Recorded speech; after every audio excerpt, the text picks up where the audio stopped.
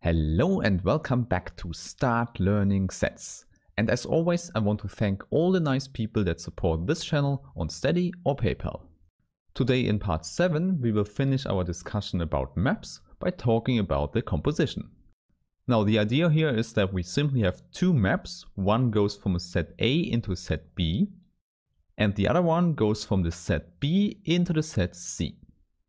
However, this means for an element A, you can apply both maps. First you apply F and then you apply G. And the result is then a map from A into C. This one is what we call the composition and is denoted with a little circle between the two maps. So you see, it's not so complicated, hence we can immediately write down the definition.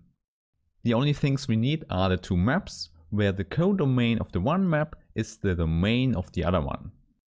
And then we can define the new map G circle F from A into C. A better way to read this would be G composed with F or just G after F. Okay, the definition of this map is now given by take an X and put it first into F and then put the result into the map G.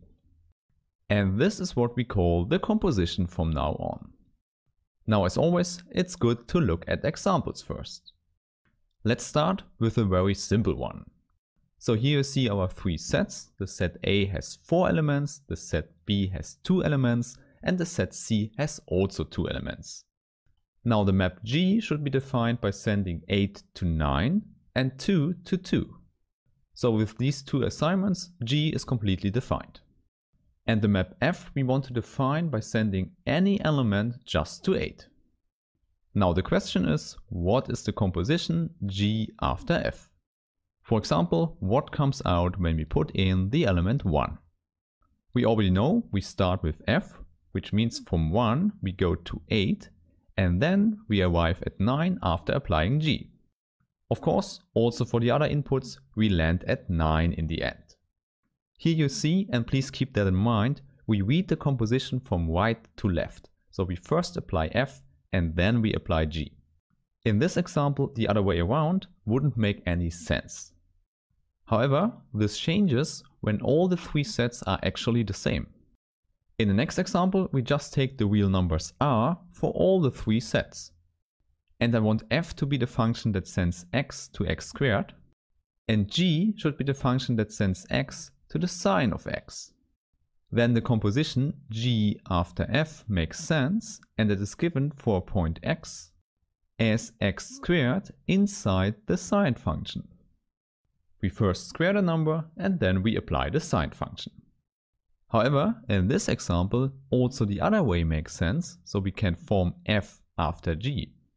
Now, if we put an x into this function, we first apply the sine function and then we square the result, which is a totally different function than sine of x squared. So please remember, for the composition, the order matters, and in the general case, the other order does not make any sense at all. If you're still not comfortable with the real numbers here, don't worry, we will go into more details how to construct the number sets in the next videos. And you may have also noticed, if we have a map between the real numbers, we call the map simply a function again. This is just very common and shouldn't confuse you. Okay, now with the knowledge of composition, we can finally explain why we have the term inverse map. However, first I want to talk about a very particular map that we can define for any set A. It's called the identity map, and we write ID and put the set A in the index.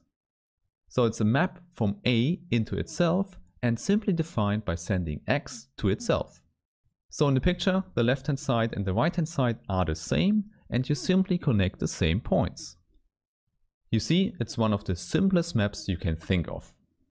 Now, if you consider any other function from A into another set B, the composition identity map after F wouldn't change anything. You would get out F again. On the other hand, if we take a bijective map, we can look at the compositions F with the inverse map. In particular, both orders make sense here because this one is a map that goes from B into B, and this one is a map that goes from A into A. More concretely, we get out the corresponding identity maps. And these two equalities explain why the name inverse map fits and why the notation f to the power minus 1 is also useful. With respect to the composition, they cancel out to the identity map. Okay, with this I think you now have a good knowledge about sets and maps. Therefore, now we can start learning about numbers. So I hope I see you in the next video and have a nice day. Bye!